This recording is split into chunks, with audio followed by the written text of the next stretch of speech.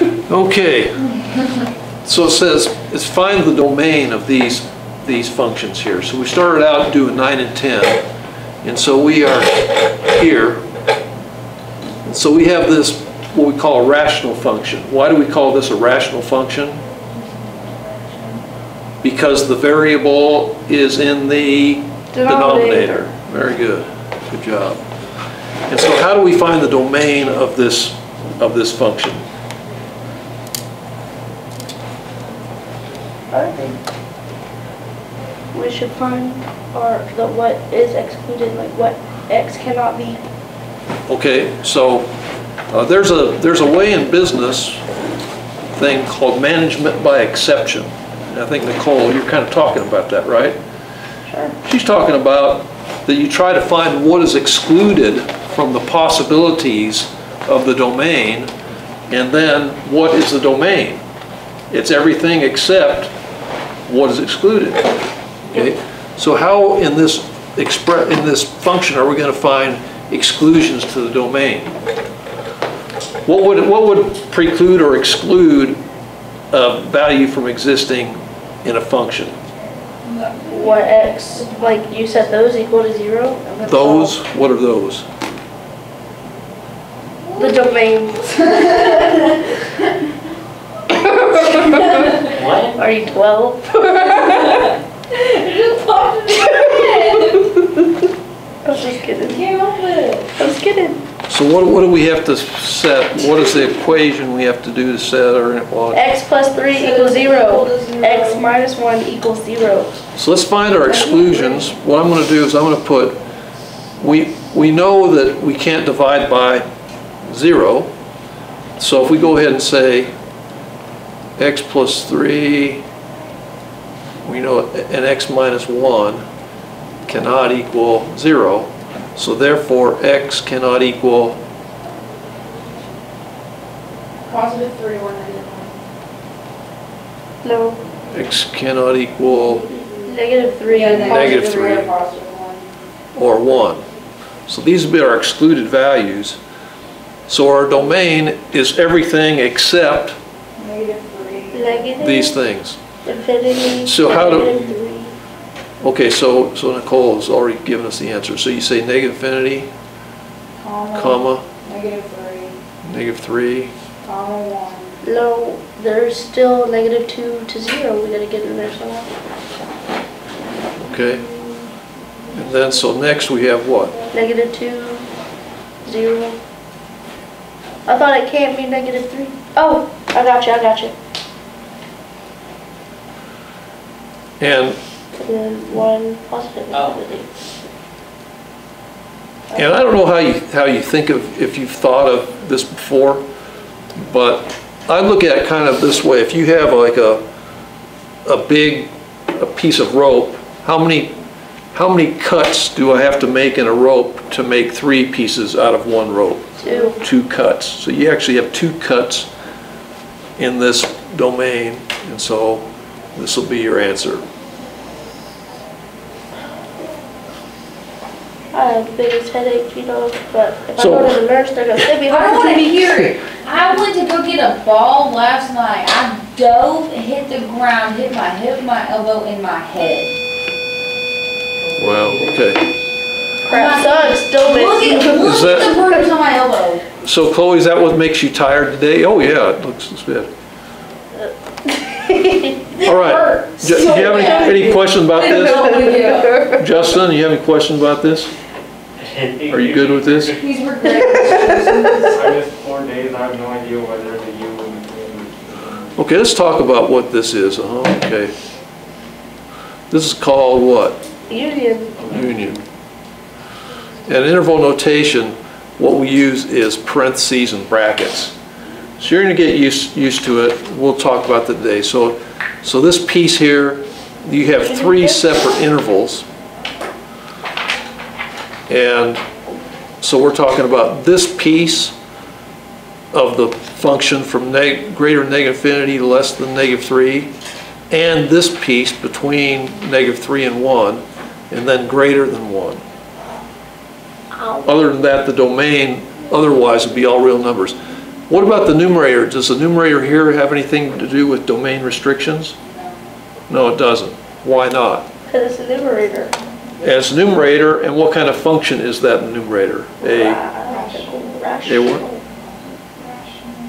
It's a polynomial function. And what is the domain of polynomial functions? All real numbers. All real numbers. So we have no exclusions here in the numerator. Okay, let's go on here. Now this one here, how would you...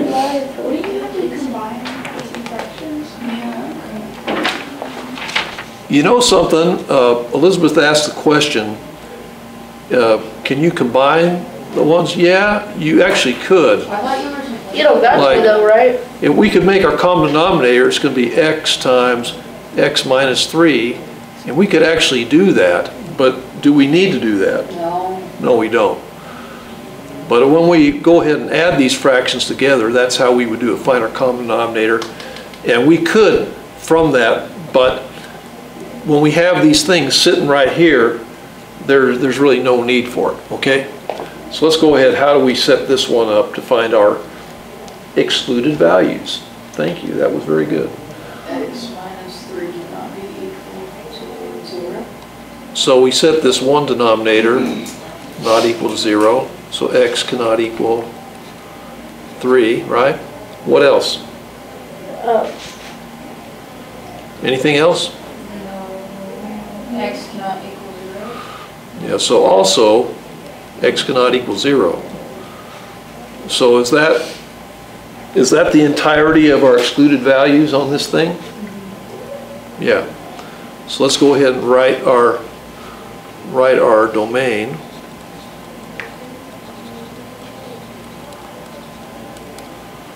So it's going to be similar to problem 11, isn't it?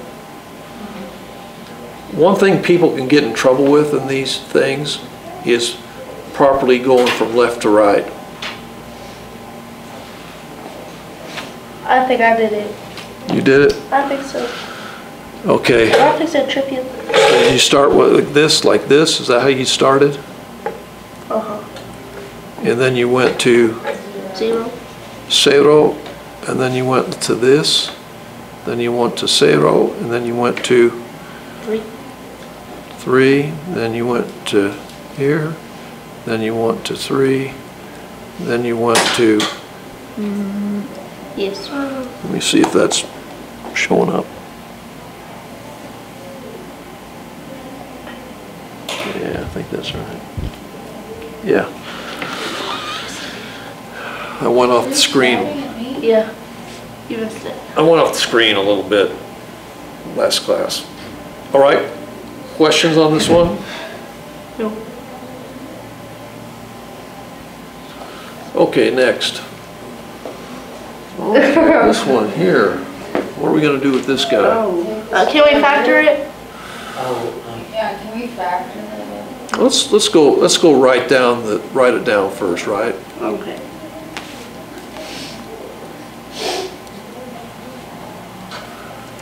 I like you guys mentioning factoring because that's really good. I heard both of you. Gosh, that's good.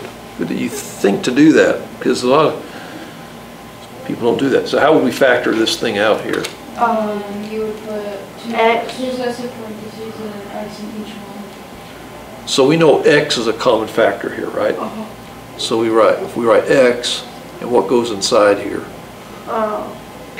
What times x equals x squared? Wait. Minus 5. Minus 5.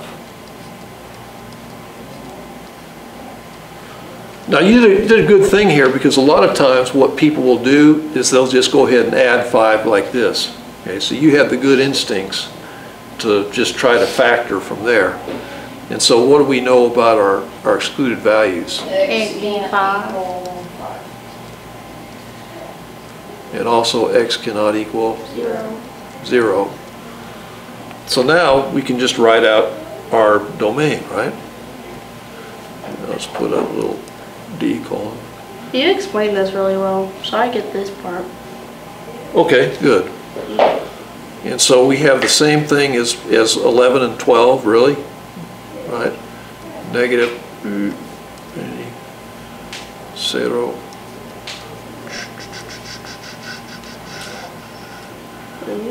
Five. Union 5.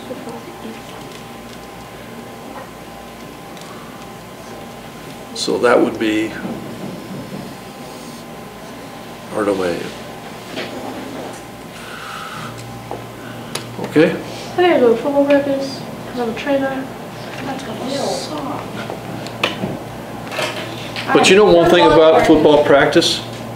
Oh, I'm a football practice. Yeah, indoors, that's better, but cool off a little outside. Well, Okay. not necessarily better, because yesterday's gym was so hot. Really? There was no It was AC. Canton. Canton's Oh, always Canton, super hot. okay, okay. All right, so now we have this guy right I here was like, for, All of our basketball tournaments. It's terrible. how do we find our excluded values for this one here, problem 14? well, X can't equal 3. So one excluded value, we know that x cannot equal 3, right? So we know that. Oh. Okay, that's a good call. What about this thing up here? We don't mix the We don't have to worry about it? Is this a polynomial function up here though? It's not. No, it's not. So it's a radical here. So what do we have to know? Well, we know, There's no function? so we know that this thing, what can this not be here? Chloe was telling us yesterday, what can this not be? What was I saying? Real. Negative. Cannot be negative, cannot be negative. Chloe, you said that yesterday. I did? I think you did. I know you're tired today. So we know this has to be greater than or equal to 0, right? And how would we do that? Let's see. How could we solve that? Any ideas? X squared.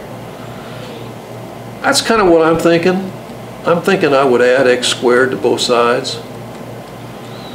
So if we do that, we get 4 is greater than or equal to x squared. And then take the square root. And then if we take the square, if you don't mind, let me go ahead and rewrite this. I'm going to write this as x squared is less than or equal to 4. All right? So now we've done that. And now if we take the square root of both sides of this thing, we have X is X is less than or equal to. So we have x is less than or equal to, what is this going to be? 2. What else besides 2? Oh, plus or negative 2. Plus or minus Yeah, 2. plus or minus. Plus or minus 2, okay, good. And it's really hard to, what this does is when you have a plus or minus 2 like this, less than or equal to, what it is, you got to consider 2 things. It's x is less than or equal to 2, but you have to consider the negative 2. And x is going to be what? Less than or equal to negative 2. Oh, Less than or equal to negative 2?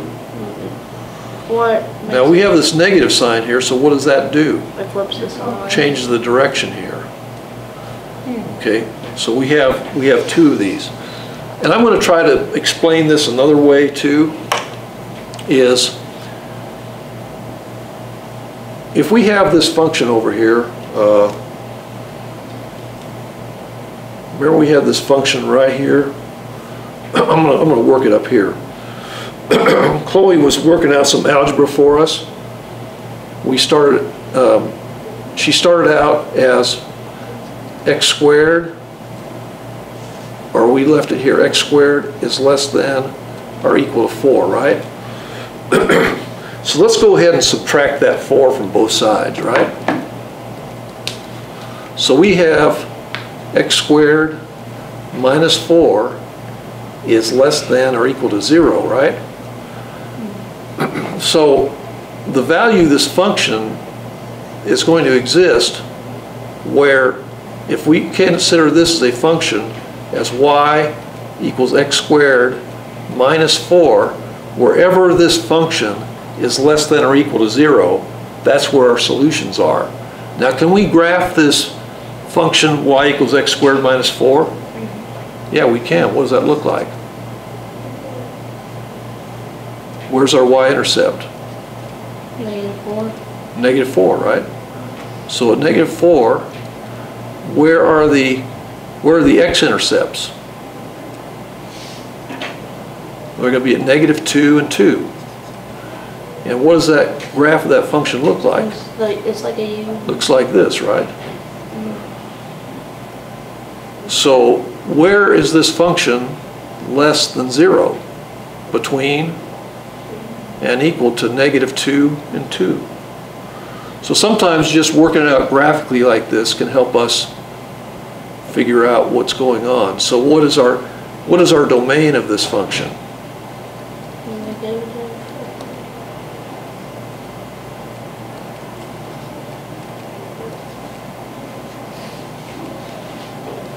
Okay, That's it? that is our domain. Because everything less than -2 isn't included, right? Everything greater than 2 is not included, so this will be our domain. All right? Let me make sure. See that? Yeah, it's kind of close to see it. So I'm going to just try to move it just a little bit higher. See if I can do it. There we go, just a little higher. Okay. You should get a teacher's aid that just cameras for you. The teacher's aid? And all they do is do your camera for you. Oh, I see what you're saying. Get a camera op. Mm-hmm. Yeah, okay. Well, that's something. Consider. Okay, what do we do for the exclusions on this guy, number 15? I don't know, bro. Well, we gotta do 4 minus What part would you say, Elizabeth? Can you factor x squared plus 1? Yeah, it would just be X plus 1. 3 times.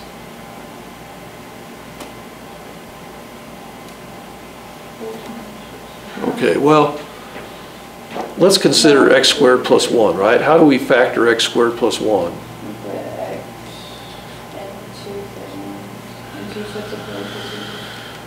Okay, guys, when you have x squared plus something, that is not factorable. There is no equal something. There is no solution here.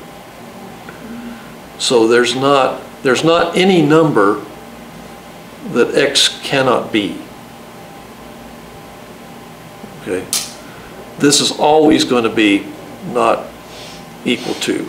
So there are going to be no exclusions based on this at all, because this is always going to be at least what? 1. No matter if x is negative or positive. So we don't have to worry about this guy at all. Now what do we have to worry about? Yeah, it's not a polynomial function. Not a polynomial function. What else do we have to worry about? The negative This guy right here, right? So x cannot equal what? 1. X cannot equal -1.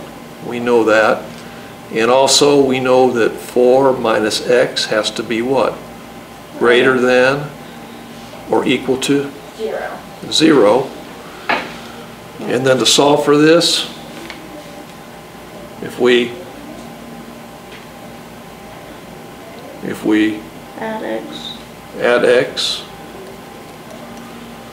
we have 4 is greater than or equal to x, so x is less than or equal to 4. So so we know that x is less than or equal to 4, but x cannot equal -1. So what is that going to look like?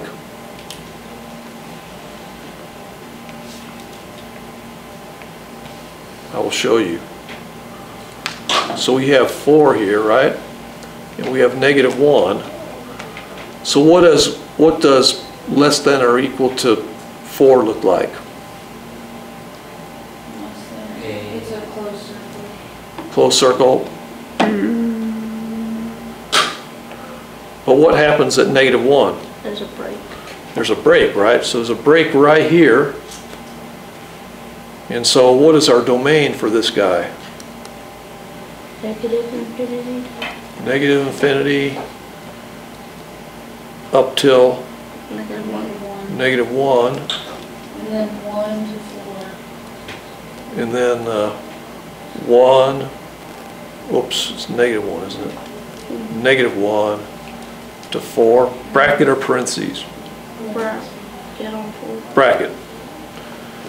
Because we can include it, so that, therefore it's a bracket. All right? 4 positive.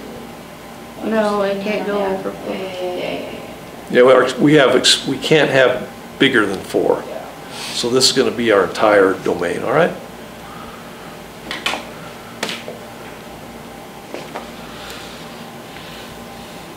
Okay, it's what Nicole was talking about earlier. It's find your excluded values. And now we have this thing here. Does that look like kind of a monster? It's not fun. Yeah, it looks kind of a monster, but do we do the same principles before? Mhm. Yeah, so we say x to the 4th power minus 16x squared is greater than or equal to 0. 0. And what is going to be a common factor here? X squared. So x squared times x squared minus 16 is greater than or equal to 0. And so can we factor this further? Yes, we can. How do we factor this thing further here? X plus and minus 4.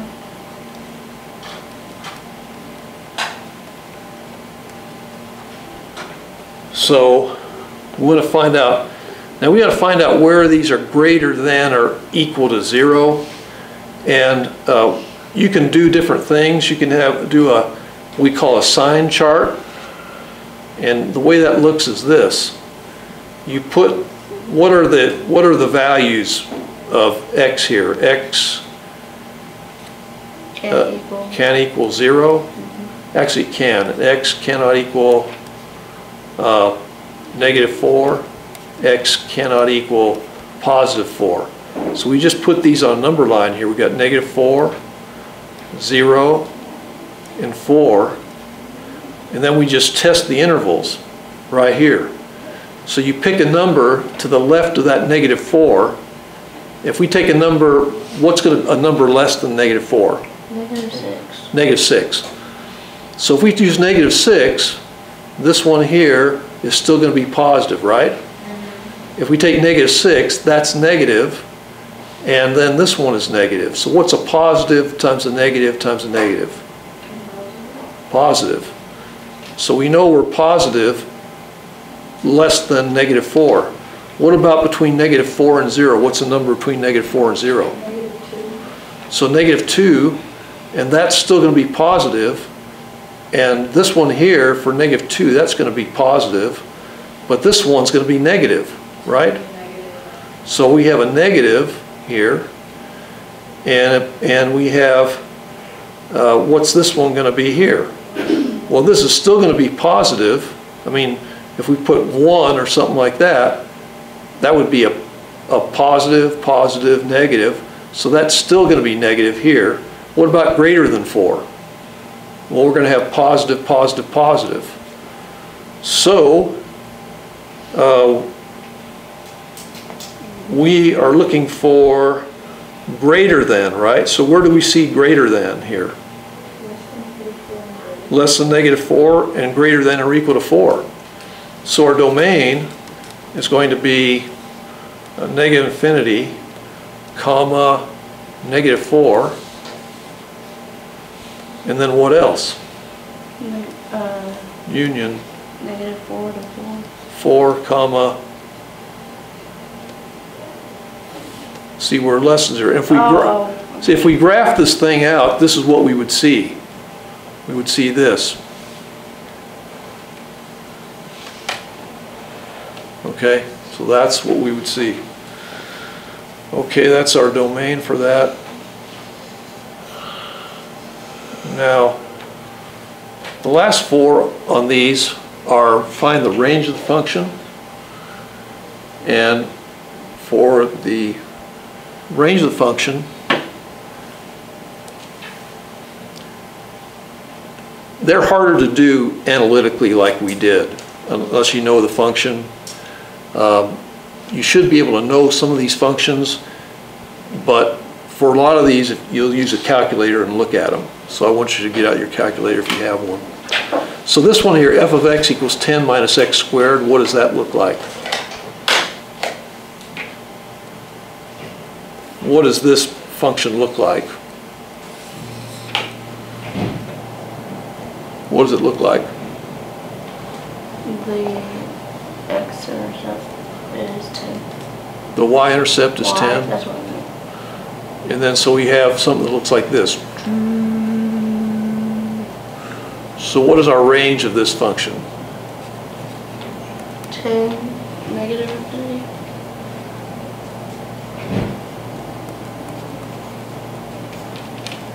Okay? Negative infinity, 10. Then, this one right here, what's going to be our range of this function?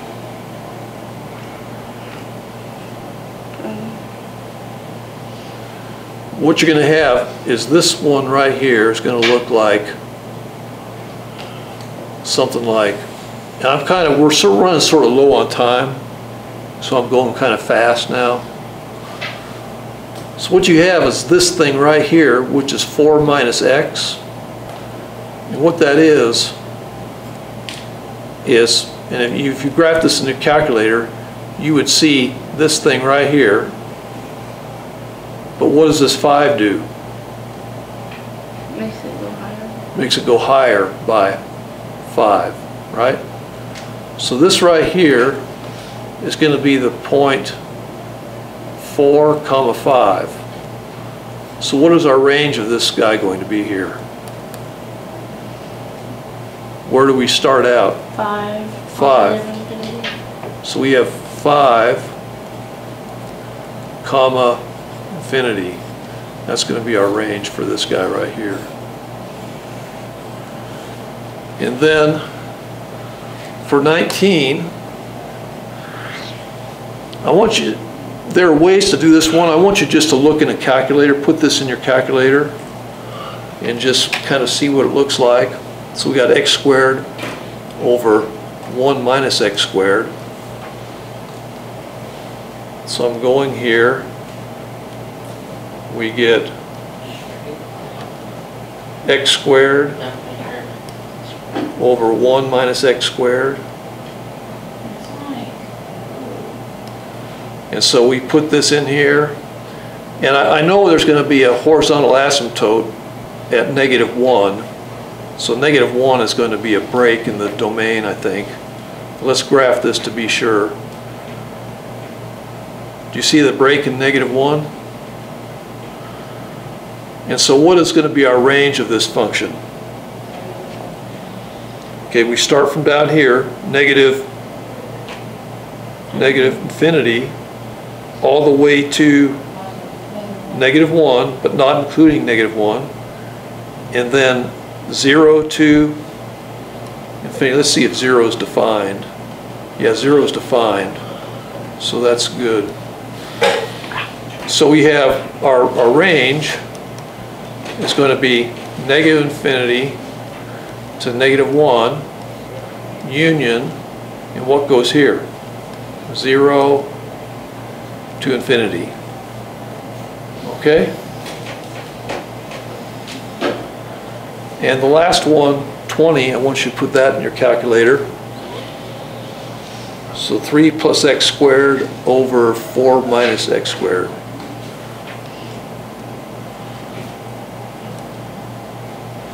So 3 plus x squared, oops,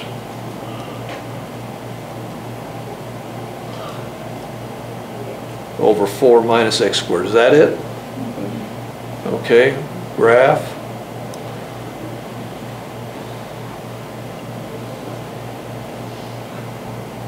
Now, let me see, I still think we have the same horizontal asymptote of -1, so -1 is still the deal here, right? We have -infinity to -1 not included, and what goes here? 0. Or 1. Not 0. Let's see what it is. Go to table view. 0.8. 3/4. Oh. Right. 0.75. So our 3/4 or 0.75, and so that includes here. So we get 3/4, comma, infinity. Now we kind of rushed through the last part here, just sort of in the interest of time. But that's all these exercises we're going to go over today. Any questions on these? Those last two are really kind of hard to do without a calculator, I think.